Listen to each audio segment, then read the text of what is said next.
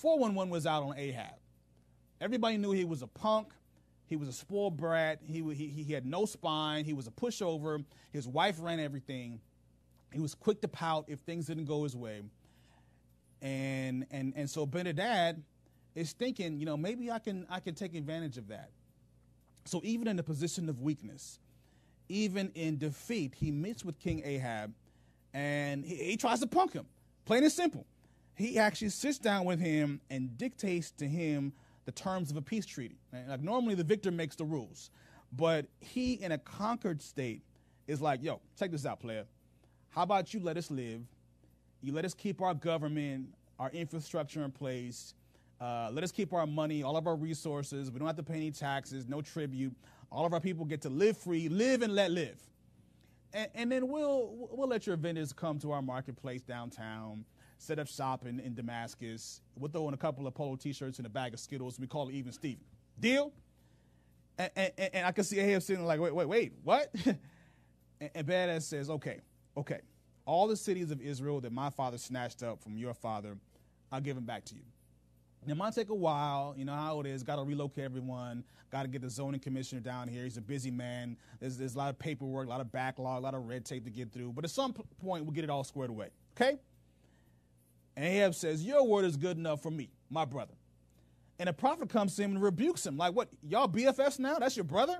You were supposed to take him out. Like, this was a man marked for death. He had chance after chance to see the power of Yahweh, didn't capitulate. He's constantly harassing God's people. It was time for him to go. So now you a dead man. It's going to be your life for his life and your people for his people. So now 1 Kings 22, 3 years have passed, but Ben Hadad to this point has not fulfilled his end of the bargain in giving back the cities that he promised in the armistice. Now maybe he's given some of them, but he's not giving them all back. And I like to think that at some point during those 3 years, Ahab tried to get the cities back. And probably in his own way. So he probably went to Ben Hadad and said something like, yo, man, Jezebel's tripping, man. She want me to ask for my city back. You know I wouldn't trip. And Ben Hadad's like, what city? Ramoth Gilead, the one your pops took from mine. The one I've been asking you about. Oh, that city. Ain't no you want it back, homie. It's right over here. But I got a confession to make. You're not going to like it. That's my city, punk. Come get it. You want some of this? Ahab's like, no. So he goes running back to his officials with his tail between his legs. He's moping, he's pouting, as is his wont. And he's like, I asked Ben Hadad about turning over Ramoth Gilead back to us, and he won't do it. I was very reasonable, but I get no respect from him. That's my city, my city. I want it back. What are we going to do? And the official's like, yo, bro, you the king, man. What you asking us for? So at this time, Joseph, the king of Judah, comes by because his son has just married Ahab's daughter, which is asinine of itself because Joseph is actually one of the few good kings of Judah. But Jehoshaphat comes through, and Ahab sees opportunity. And so he tells him, Jehoshaphat, my guy, I'm scared of Ben Hadad. I'm scared spitless. He's a big man with a big army. He's in my head, but I need my city back. And I hear good things about you. I hear the Lord's blessing you. Everybody's intimidated by you. We even got the Philistines and the Arabs paying you tribute. I need you. My guy, I need you on my squad. Please help me, please. And Job was like, calm down, bro. I got your back, man. Here's a Kleenex. Now, of course, he had no business allying himself with this evil king Ahab.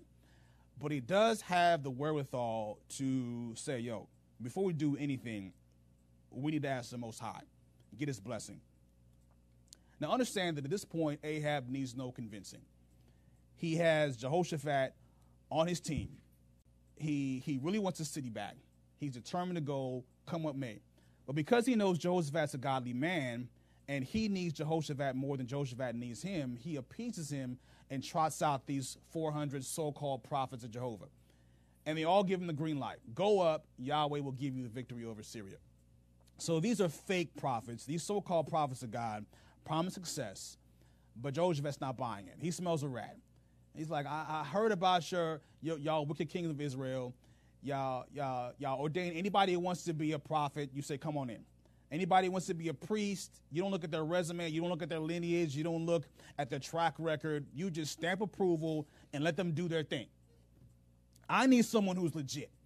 I need someone with a beard, with a gruff voice, hasn't taken a bath for a while, has got a haggard appearance because he's been in jail for rustling some feathers and ticking people off.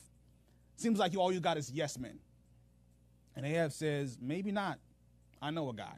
But I can't stand him. He always has something smart to say about me, always prophesying doom and gloom. And Jehoshaphat's like, hold up, let me get this straight. You have somebody who's a prophet of God who doesn't like you, wicked King Ahab, and you don't like him? Oh, this is going to be good. Where's my popcorn? Man, this is the man we need to talk to. Bring him in. So his messenger goes to Micaiah, who's a prophet who scholars believe is the same prophet who prophesied against Ahab about Ben Hadad, lecturing him for letting him off the hook in chapter 20. So Ahab doesn't want to hear his mouth because now things have gotten out of hand with Ben Hadad, and he doesn't want an I told you so speech. But he knows he has to placate Jehoshaphat, so he sends a messenger to go get Micaiah the prophet. And the messenger tells him, everyone's on the same page, predicting success for the king, so don't make waves, just play ball, just play it cool.